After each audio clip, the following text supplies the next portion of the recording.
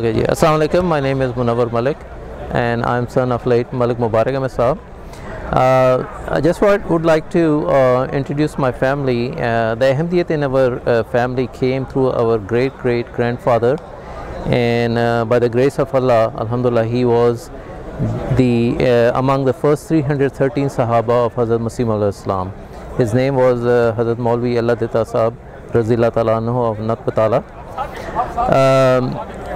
Our family has mostly lived in Karachi, where my father has served in different, he has held different offices. Just want to give you one incident that Abbajan and my grandfather used to live in Gojra, a remote part of Pakistan. And at that time, the financial situation, he used to tell us, my father Malik Mubarak Ahmed late used to tell us that the financial situation in their family was very poor. So he went to Lahore, where he heard that Hazrat Muslim Razila Ta'ala Anhu is visiting. So he visited to him and he presented him that, you know, Hazur dua करें कि हमारी financial situation इस वक्त बहुत है, तो खुदा ताला फजल फरमाए. तो हज़रत मुस्लिम रज़ियल्लाहु ताला अन्हु ने उनको कहा कि आप, at that time he used to resided इन गुजरांवाला, तो उनको हज़रत मुस्लिम रज़ियल्लाहु ताला अन्हु ने उनको ये मशवरा दिया कि आप गुजरांवाला से चले जाएं. एंड अब्बाजान बताते हैं कि ही used to tell us that he took that advice with his heart and soul, and he migrated to Karachi.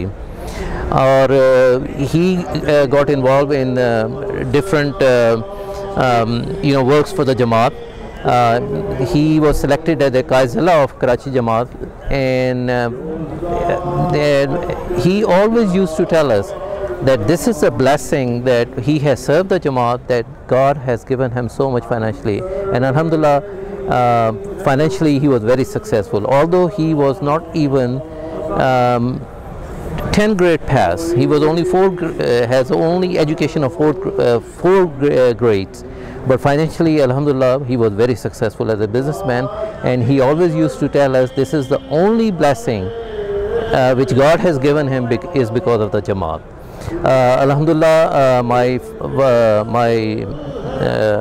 mother Mubaraka Malik Saiba also served Karachi Jamaat in different capacity.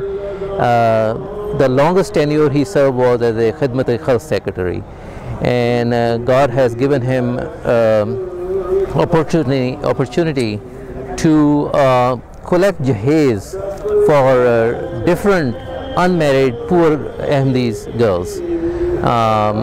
So Alhamdulillah, my both parents were very active in Jamaat, and Alhamdulillah, I have been blessed also, just by the grace of Allah, to Jamaat in a different capacity. So I hope and pray that we carry this legacy of our fathers and parents, and I am requesting prayer to everyone that please pray for us that we pass this on, our legacy, to our next generation. Jazakallah.